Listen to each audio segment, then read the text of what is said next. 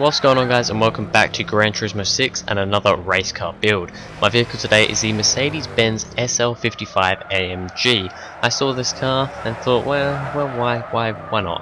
Why not? I couldn't, I don't really have any particular cars that I'm wanting to do for this series at the moment.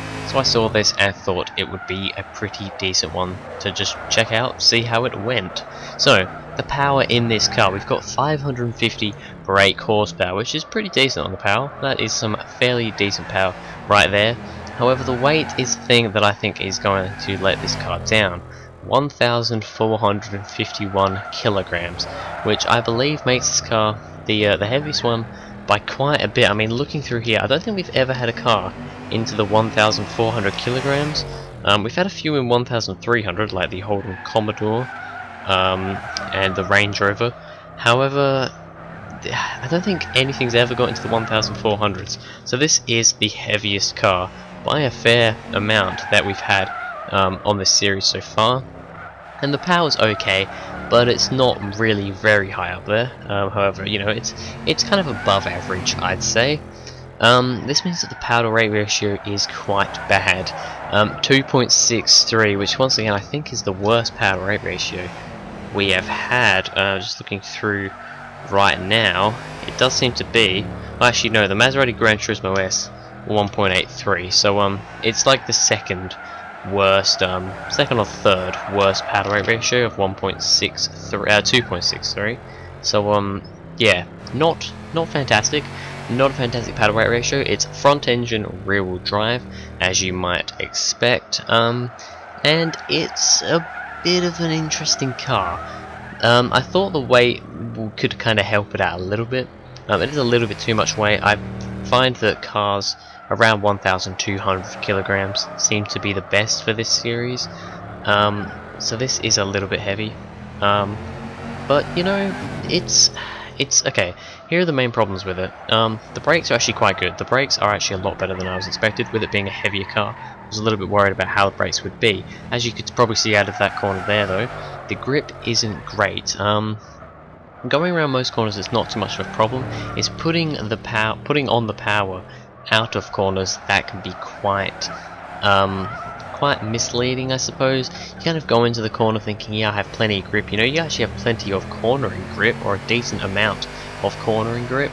But then if you go and put the power on too soon out of the corner, it'll kick out and you'll start sliding, and it's a bit of a twitch. I mean, it's relatively controllable, however it's a little bit of a twitchy kind of slide. Isn't the best thing in the world, and I think that's what really kind of makes this car not great. It's also quite a long car, as you can probably see, quite a long and I suppose fairly wide car. So it's not the best at cornering. I mean, altogether, like I said, cornering grip and that is pretty decent. It's a pretty decent car in that aspect. However, you do have to be quite careful, and trying to fight with that kind of twitchy oversteer that you get out of the corners can sometimes mean that you end up running a little bit wide with some corners, just trying to correct it and make sure it doesn't slide. So altogether, it's not the best car to drive. It is a little bit of a handful. It's not terrible though. We've had worse cars to drive on the series. However, it just isn't that great. So now we're going to go on to the final lap in cockpit view so you guys can see this car from the inside. So here we go.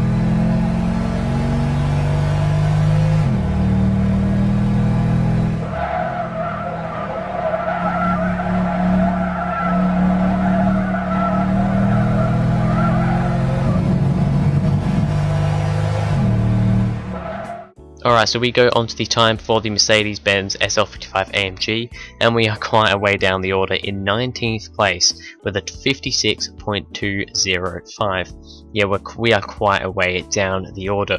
We're just beating out the Lotus Carlton, the Audi TTS Coupe, and the Ford Mustang V8 GT. So we're only beating 3 cars. There's only 22 cars on the whole leaderboard, so we are a fair way down the order.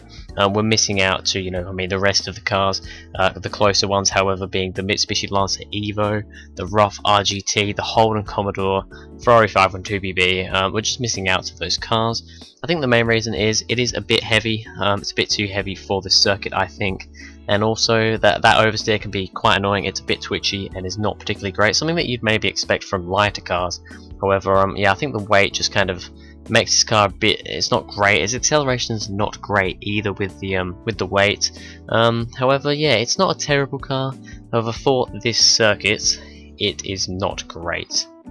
But anyway, thank you guys very much for watching. If you enjoyed, please go ahead, like and subscribe, and I'll see you guys in the next video.